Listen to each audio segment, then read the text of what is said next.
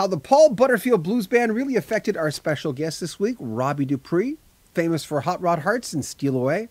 I'm John Beaudin from Rocky Street Music. There are artists that when you listen to them, they change the trajectory of where you're going in your life. And I know you have felt that. There's not a person who's listening to this video or watching this video who hasn't felt a moment in time where you stare at the speakers and you know for whatever reason, maybe not consciously at the time, but you know it's going to change things. Instead of going this way, you're going that way.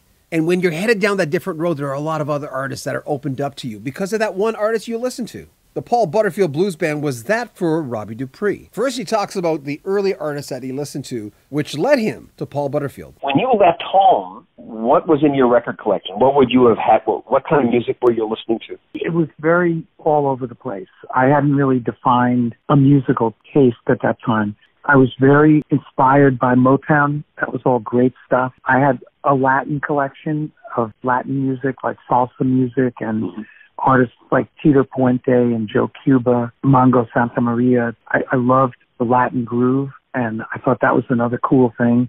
And I still had some holdover music that I dug from when I first started buying records. I bought all those Buddy Holly and Elvis records and Fats Domino, so it was very eclectic. And it didn't start to form into an idea that I really dug until I saw the Paul Butterfield Blues Band play back in, I don't know, was it 65 or 66? And that connected with me as something that I was inspired by personally. There's a difference. When you're a musician, you can talk about inspirations, but then you can talk also about catalysts. So like you being able to do it. I never saw myself as a Beatle or a Rolling Stone or, any of the flamboyant psychedelic music that was out. I didn't connect. But when I saw the Butterfield Blues Band, I saw a connection. I related. They weren't dressed up. They weren't wearing, psychedelic clothes. They looked like me and I looked like them. And I felt like that was a very important threshold for me. I was, by the way, I was already playing harmonica professionally and playing in bands. That was really my first instrument. And so when I saw Butterfield, he became a mentor.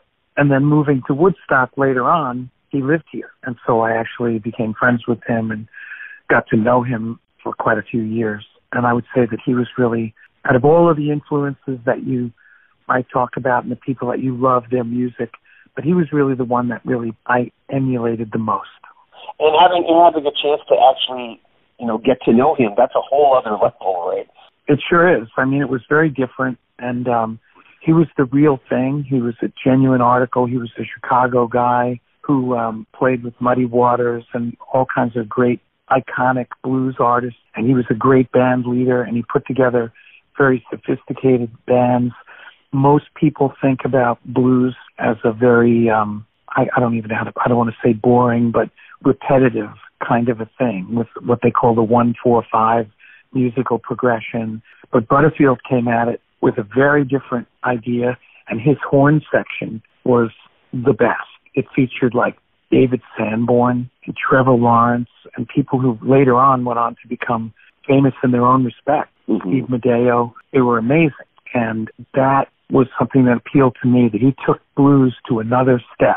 He started out playing I Got My Mojo Working and all of that stuff. He ran it up to a whole other level.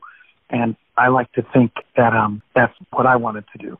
Same thing. Of course, I didn't stay with blues, but I think still today, that's still the kind of inspiration that I have today to always keep it real and raise it up a little bit higher each time. We'll have more from Robbie Dupree coming up next week. We have 2 more segments.